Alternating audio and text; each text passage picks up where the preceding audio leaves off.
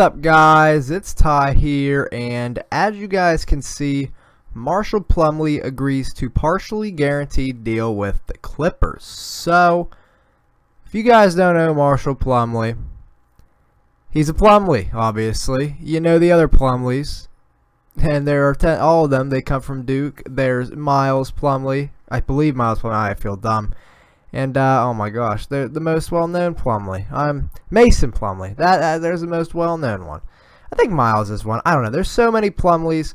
Plumlee doesn't even sound like a word anymore. But this is obviously the worst one of the three brothers. They all played for Duke, but this one just didn't work out. Honestly, I mean he really hasn't been that great. He went undrafted. I mean, he played for the Knicks last year, and he now will be going to the Clippers. Just to add some more depth to that team that already has tons of depth, but they only have Willie Reed as a backup center, so I guess Marshall Plumlee will be that third string center that I guess teams need, but nothing really too crazy here, guys. My final Madden 17 Ultimate Team video will be tomorrow, guys, so make sure you guys stay tuned for that. We'll look over what we've done throughout the year, and yeah, guys, that's gonna be all from me. If you haven't already, make sure you like, comment, and subscribe to YouTube if you haven't already. And guys, keep supporting this channel. It really does mean a lot to me.